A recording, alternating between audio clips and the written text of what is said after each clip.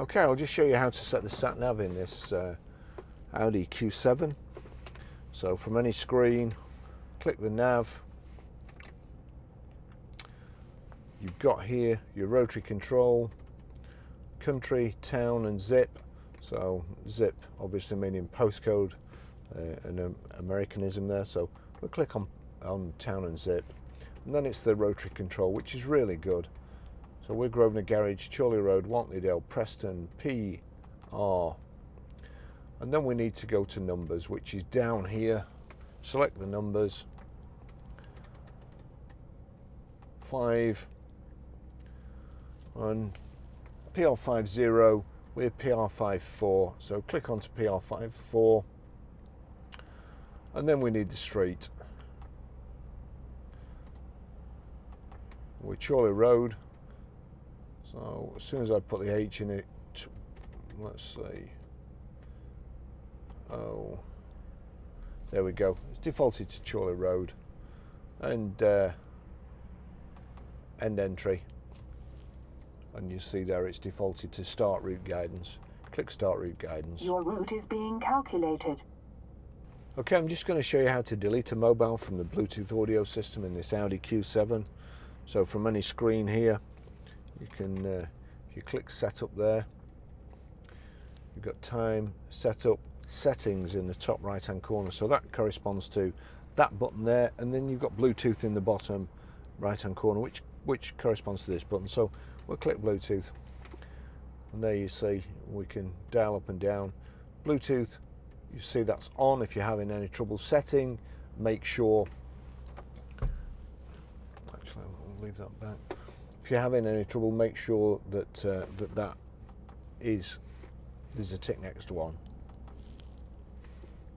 So navigate down to bonded devices, click on bonded devices. You see there, that's my phone there.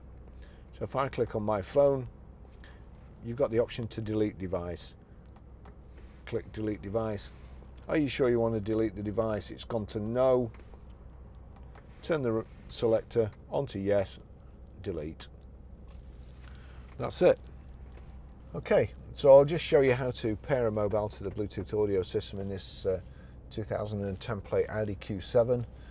First of all, we make sure Bluetooth is on.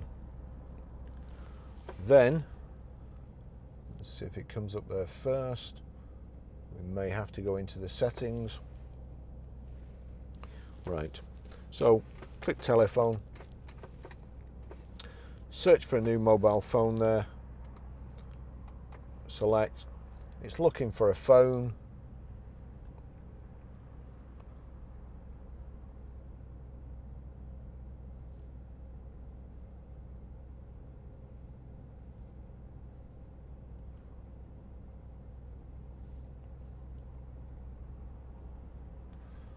Taking its time.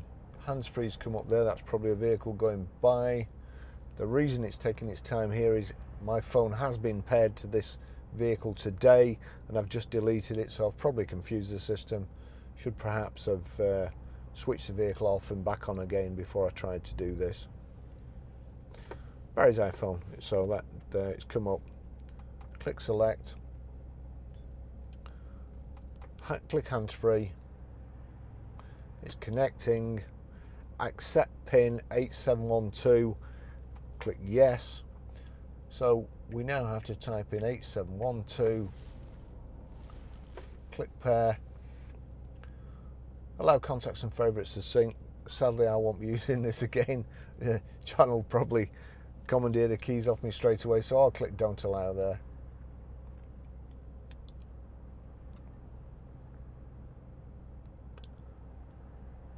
That's it connected.